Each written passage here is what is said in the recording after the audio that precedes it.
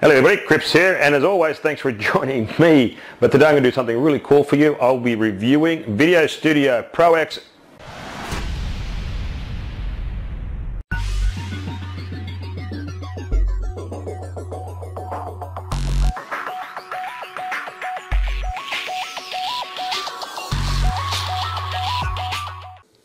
That's right, folks. It's time again. It's the release of Corel VideoStudio Pro X8, and as usual, I'm here to do a review.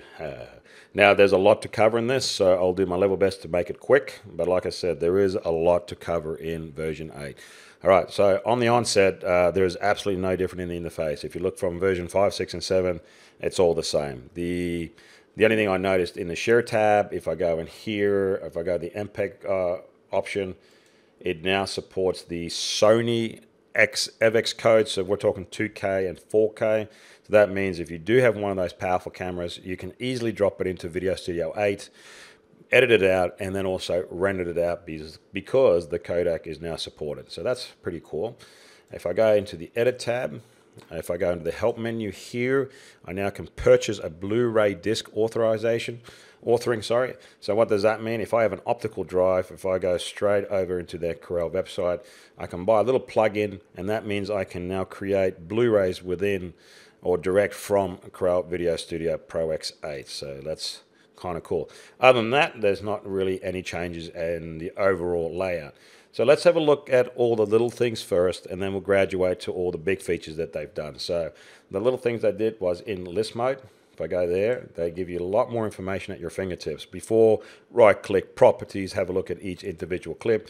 Not anymore. I can now see the frame rate, the video codec, the audio codec, what's the duration of my clip, and whatnot. So that's pretty cool. And again, it's all in list mode, so it makes my workflow a lot faster than previously. So let's go into the thumbnail view, and I'm going to grab a photo, drop it on the timeline. And as soon as I did that, it now added a little green check mark. So what that tells me is I'm using this photo somewhere in my project. So if I'm doing a montage with lots of videos or a slideshow with lots of photos, as I'm adding the photos in, it doesn't. I don't have to guess whether I've used this video or I've used this photo before. It tells me like, oh yeah, it's somewhere in my project. So I'm not going to make the mistake of using the same photo twice. So that saves a lot of embarrassment, right? All right, let's keep moving. Screen capture. Yep, they even heard your cries about not being able to record the system audio and the voice at the same time. So now you can see the options available. You can do exactly that. So for all those Let's Play video guys out there, let's have a little demo. And don't worry about that because I'm using two capture programs at the same time. So let's pull up a game and let's just have a bit of a play with here. Okay, what we're trying to do is capture the audio. Let's get back out and let's stop that game. So as I press stop, it will launch 8 again. And let's have a listen. Pull up a game and let's just have a bit of a play with here. Okay, so there you go. It did a very good job in capturing the system audio as well as narration. And version 8 works really well with Windows 8. So if you split your screen, your tiles in Windows 8, you can record both tiles at the same time. So that's a pretty cool feature. So I've got plenty more to cover, so let's keep moving. Alpha, they've really gone into alpha mode, and I'll show you what that means. So let's go and grab some text, and I'll just type in grips, like so. And I put it up here. All right, so it's ready in an alpha mode type of thing here. Now, if I go into, say, double click, and I got the attribute tab, I only have animation option and the filter. And that's still quite a lot to do, but I now can do more. If I right click on here, I now can go convert to animation or convert this frame to PNG. So here it is. As you can see, I've done it before. You know, testing it out for you guys. Let's delete that. Let's grab that clip now, because now this is basically a photo, or it can be a video. I can place it anywhere I want. And now because I can place it anywhere I want, if I now double click, look, I can now have the option of mask and chroma key. And you're saying, yeah, well, let's do that. So mask chroma key, apply the overlay. But now look what I can do. Before I had chroma key and what was it, the frame, mask frame. Now I got more. I got 4 more options: video mask, gray key, multiply, add key. And I'll show you later on how you can use all of this. But in reality, what it does is I can start blending an overlay clip with the main clip. So I can start blending the word grips into my main clip. I can make it transparent so I can start seeing through the letters. I have a lot more power or a lot more creativity at my fingertips rather than just the plain old text. So that's pretty cool. But don't panic, I will do a tutorial on everything that's new here. So if you're confused, not a problem. Be confused for now, and later on I will sort that out. So let's keep moving. Let's get rid of this, and let's grab another clip. Let's see. Okay, here's a movie file. So this is quite interesting. So I got my friend here, and he's ready to take the bike on the track.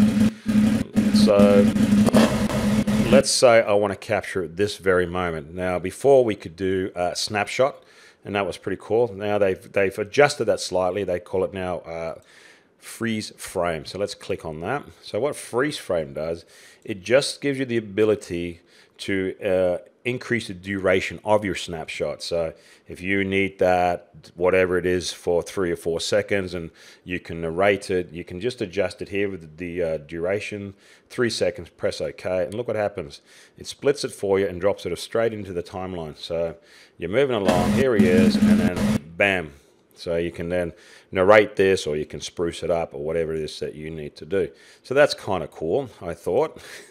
And again, it's all about creativity. And I really feel that when I went through this whole new package, that they went more after your creative side. They've really packed so much in for you to become very creative. All right, so here's something else. It's very new. It's called audio ducking. So, and if you don't know what that is, I'll give you a really brief demo. Let's see, I'm going to grab this. Let me just get out of this and move my CTI along. So you can hear the motorbike in the background, and now I'm going to do voice narration. So let's do that. Voice over, here we go. Start. This is a test. This is a motorbike. He's very loud, and he's about to go on the racetrack, and hopefully it won't crash because that's my bike. And he can't even start it properly. All right, so what I'm going to do, I'm going to move this up or move it down. Sorry, not up. I'm going to move this down, because what I'm going to do, I'm going to split the audio here. So I'm going to split the audio like so. So now this is on 2 tracks. So I've got the voiceover on 1 track. Watch what I'm going to do. If I now right click, I've got this option here called audio ducking right here. Let's click on that. Sensitivity, yes, but I won't worry about that because it's not a tutorial. And I'm going to press OK. Now look what happens. So what it's done for me, it's gone along the timeline, and you can hear the volume of the actual system audio or the actual clip. And then as soon as I start talking, it automatically drops the noise down so you can hear my voice better. So let's have a quick listen to that. This is a test. This is a motorbike. He's very loud, and he's about to go on the racetrack. So you can hear that as soon as I started to speak, the background noise started to drop, and that's pretty cool. So if you don't have to sit there individually and try and add in your key notes or your nodes and adjust it, it does everything automatically for you. And if you do that all along the timeline, it does it automatically for you along the whole timeline. You never have to actually do it yourself. So that's a really handy feature to have if you do a lot of voice narration. Let's keep moving. Let's get out of all of this. I don't need this anymore. So what else can it do? Well, like I said, it can do so much more, and let's have a look. Now, when they gave me the info sheet saying this is what's new, they claimed that it had 10 new filters or 10 new plugins. I don't call them filters because technically they are plugins, right? Then there are other applications that you can use. I didn't find 10, I found 20. Someone's going to get in trouble at Corel for giving me the wrong info. All right, let's have a look at the plugins. All right, so FX, or filters as some people call it. So first thing they did, ProDad, they've upped the ante and given us a Dorage. A lot of people already have been using a Dorage, so that's cool, but now it becomes stock standard with the ultimate version. And I won't explain what a Dorage does for now. It's a new plugin from ProDad, and again, I will do a tutorial later on, but there's so much to cover. Let's keep moving. So what else? the new blue, and let's go into new blue 4. So here already we have a whole bunch of new filters that we can use. And again, each and one of these, they're very powerful. I like a few of these filters already, like Magnify. So let's have a look at what Magnify does. And it's pretty cool. Let's just grab a clip, FX, Magnify. Now, if you are doing a lot of screen capture and you want to zoom in on things, there's ways I do it with the crop filter, but not anymore. I can just use my Magnify. Why am I in my audio mode? So let's go into attribute. And as you can see here, I can now move this around and I can magnify it. I can change the shape. I can do a lot of things with this. So if I'm doing something like a tutorial using screen capture, I can use this little plugin to really help me with my tutorials or whatever it is that I'm doing. So that's pretty cool. So let's get out of that and let's keep moving. What else? Let's have a look. New Blue Essential 2, and again we've got a whole plethora of new plugins again. What is that, 9 or 10 over here? So before we just had the picture-in-picture, but as you can see they've given us more. Rack Focus, kind of cool. It gives you can do depth of field with this one, and Chroma Key. And Chroma Key is kind of cool. I'll do a real quick view on this one so you can see what it is. Let's grab a green screen effect. And let's grab that chroma key. So if you've ever done any form of After Effects work, you have a thing there called matte. So what that means is you can have a look at chroma key in a different view. So let's go into the show mask. So basically chroma key works on this. Whatever is white disappears, whatever black stays. So if I started to tweak it, because as you can see, I have a lot of gray still in the white. So if I start to tweak it and become, probably the other way, yeah. All right, so there you go. So like I said, whatever is black stays, whatever white disappears. So I'm going to have a really nice, clean background. So if I see a little bit of, like here, gray speckles, that means I'm going to start seeing a really weird effect at the bottom. It also gives me the ability to shrink and soften. So if sometimes you see this little green tinge around you, you can shrink that so that disappears. And also when you do a green screen pull, you're very sharp on the edges.